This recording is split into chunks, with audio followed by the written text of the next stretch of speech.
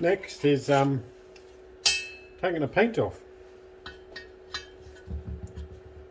So I do have a sandblaster cabinet, but it's a tiny job. It's not really big enough. I mean, you can just about get this wheel in there, but it's a bit of a fiddle. And to be honest, sometimes it's just as quick to mechanically remove it. So that's the old valve. We'll get a new one. We'll get a 90-degree valve. Just easier. They come out and it's easier to get an air hose on. Get my trusty scraper. We could put some, I'm just going to see how easy the top coat comes off, because it's hasn't bonded very well. If it doesn't scrape off easily, we'll get the magic paint stripper onto it. So let's just see what's this like.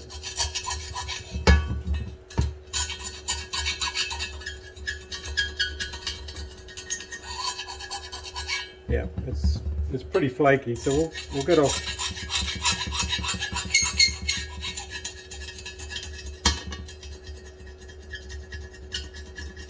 Get off most of the paint,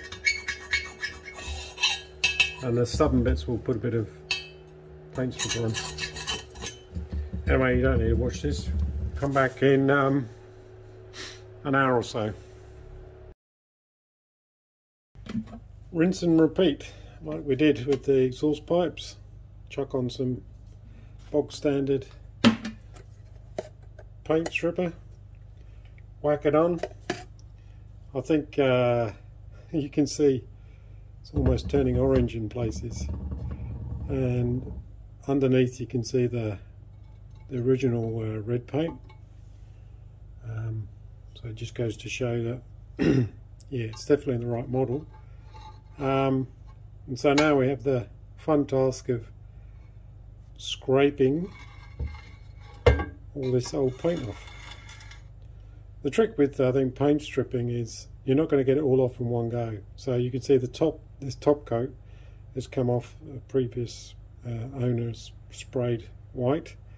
So we'll take that off, and we'll be quite meticulous, especially around the numbers and stuff. Yeah, so this around here is going to be a bit tricky. I mean, it's coming off quite nicely, but we'll get a little Dremel in there. Crikey, it's coming off very easily. In fact, I wonder if these, no, it's red all over. It must be undercoat from the factory, the black. Well, that's the first scrape off. It's interesting, actually. I don't know if you know RZs and RDs. They generally come with a black wheel with this strip here is bare aluminium, and same on the outside. Now I'm wondering if maybe Yamaha, because there weren't many I think they made with red wheels. I wonder if they just took their stock of black and silver wheels and just sprayed over the top with red, because you can see here there's no black underneath. It's just, there was the white, now the red, nothing underneath. But in here you can see it's got the black, which sort of matches that pattern. So who knows, maybe that's what they did. They just took the stock and painted them all red.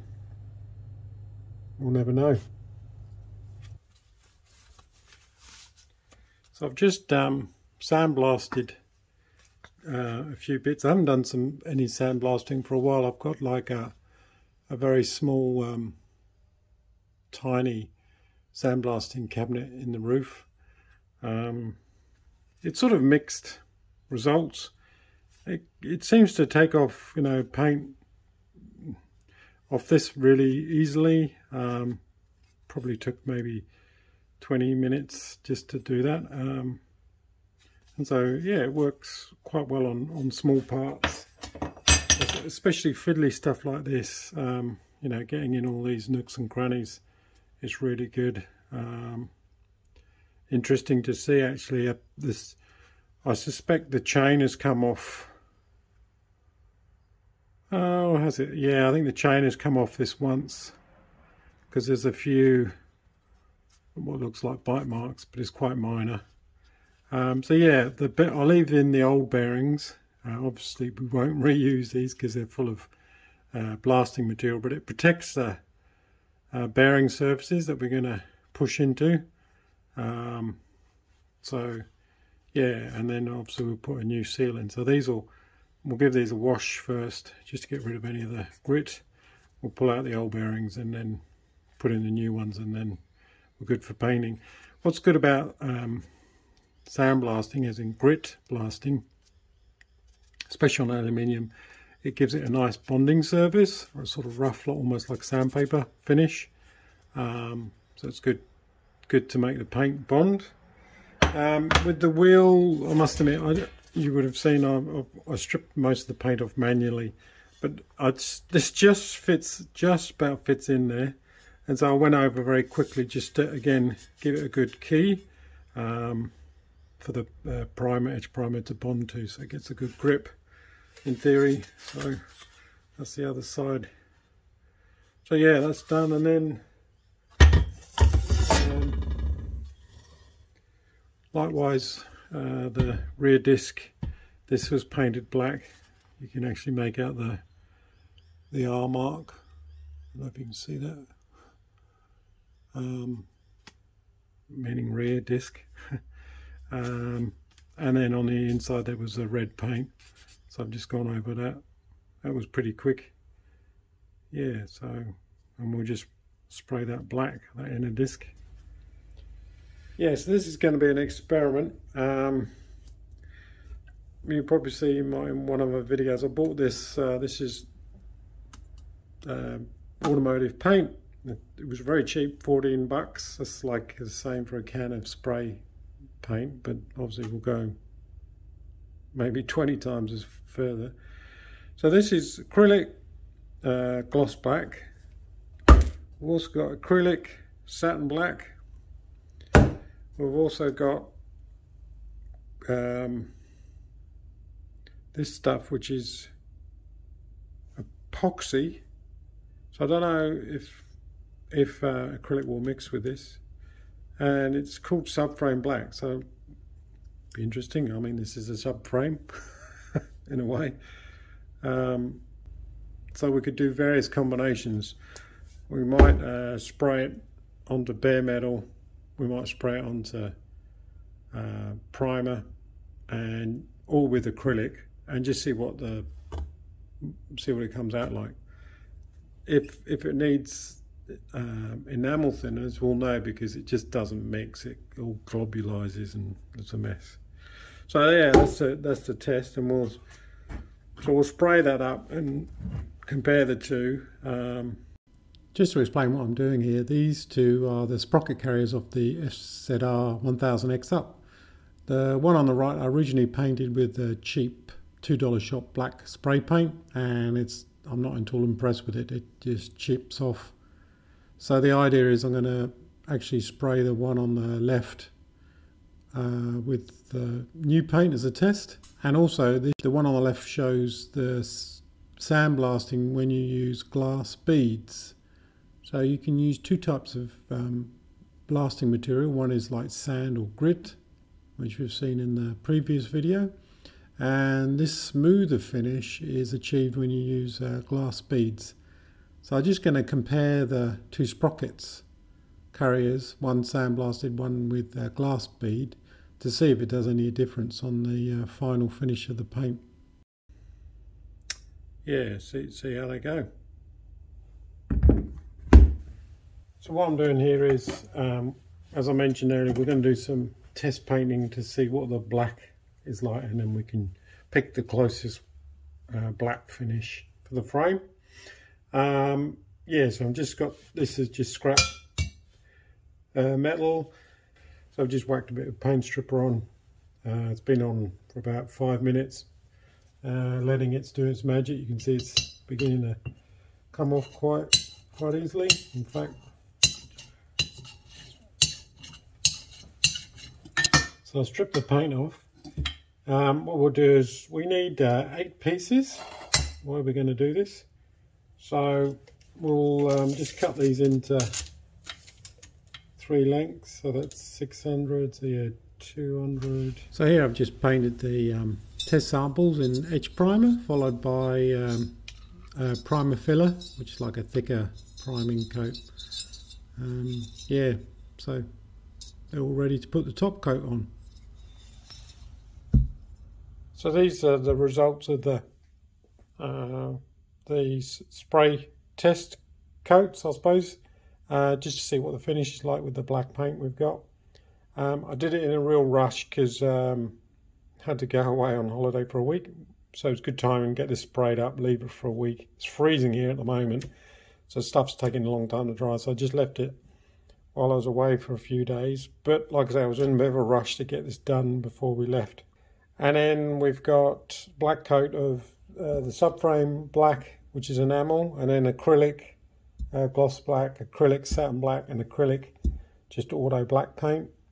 And then the same again, matching paint on the bottom row, but I'll put a clear coat over the top, acrylic clear coat, just to see what the finish is like. This, I think, is probably going to be the winner, the subframe black. It's got a nice gloss. It's quite a heavy coat, not too shiny, goes on quite well. So yeah, I think I'll hold this up against the frame just to do like a comparison. Yeah, so I think overall the finish is quite good. This was the gloss black without the clear coat. Yeah, it's all right. It's not super glossy. It wouldn't be that great. I think it certainly needs a clear coat over the top, but it's all right. So yeah, that's okay.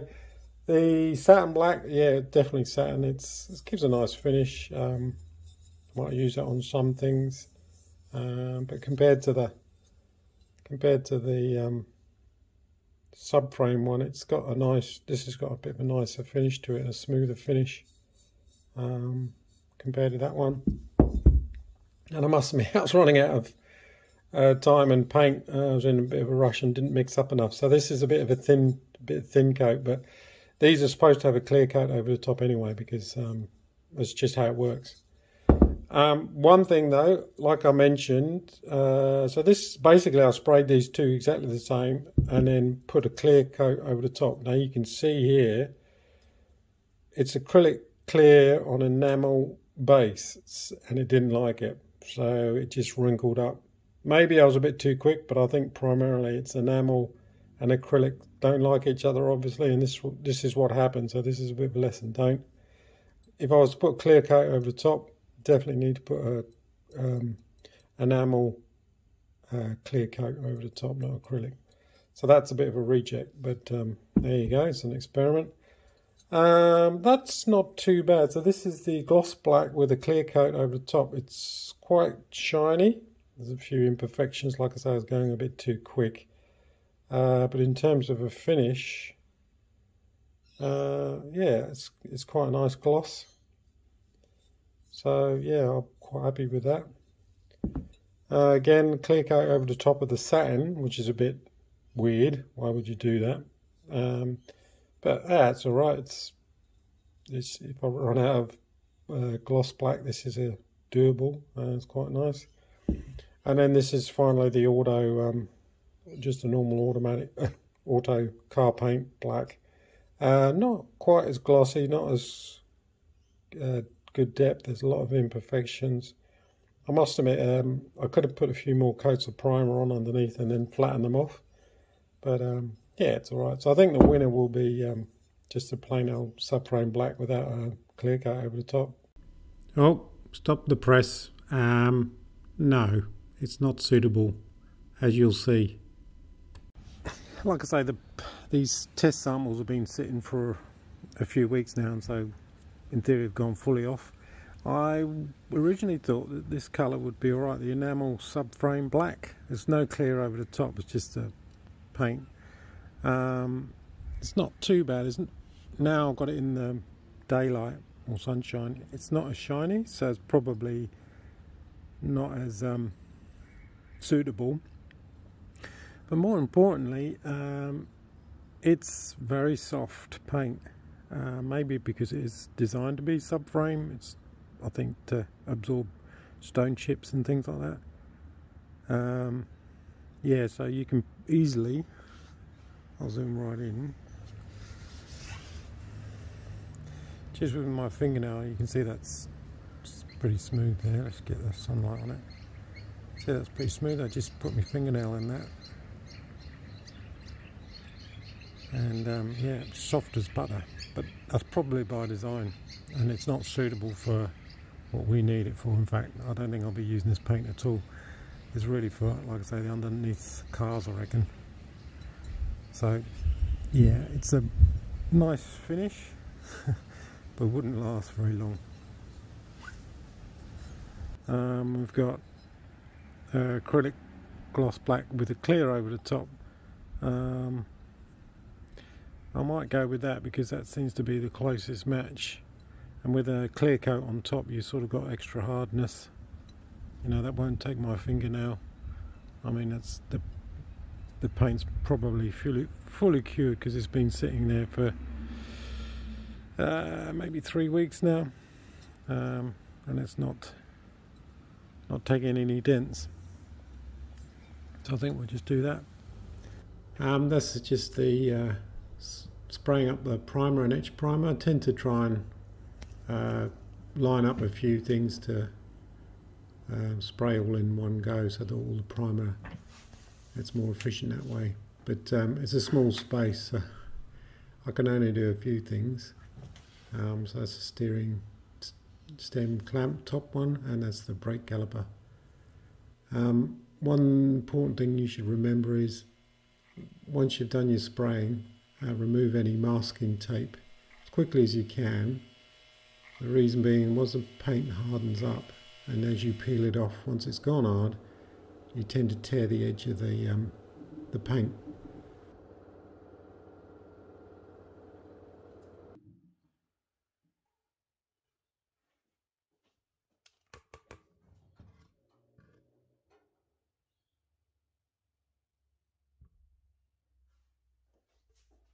Here's the red base coat. It's quite flat because that's how it works, the undercolours. You then go over the top with the clear coat, and that makes the gloss. So here we are with the newly painted or freshly painted wheels compared to the tank in the middle, which is original. First of all, what I'm seeing on the camera is different to the colour I'm seeing in real life. In the camera it's quite a lipstick red, almost orange. In reality it's more of a pinker red, I suppose is a word, or darker red. Yeah, so it's difficult to convey the colour here. There is a subtle difference though between this 86 Yamaha RZ red versus older Yamaha reds. So this is, I've got here an original mudguard, which is a previous model, and to me in real life, maybe you can see a bit there with the sun coming out of it, it's more of an orangey red, almost flatter red. It's difficult to, yeah, the camera's not picking up, but there is a subtle difference between the two. Yeah, so previous, I think the 80s, early 80s red Yamaha is a bit flatter red, I suppose. Also, this isn't metallic, the mudguard, whereas this is the tank, and I matched it. There is a metal flake in that. Yeah, but I think that's come up. That's a pretty good match, given that we don't have colour codes. It's impossible to find colour codes. The easiest thing is just to take an original bit down to your paint shop, and hopefully they've got a camera that can detect the pigments, and then they colour match it for you. It's the easiest thing to do than trying to scroll through the internet. And even when I've found colour codes, things like cherry red, or I forget, there's the website that has a lot of these paint codes. The local paint shops have never heard of them, they can't find them in their databases. Anyway, that's It's come out quite well. So we've got to let them dry, harden off for a couple of weeks, and then we'll put the bearings and discs back on.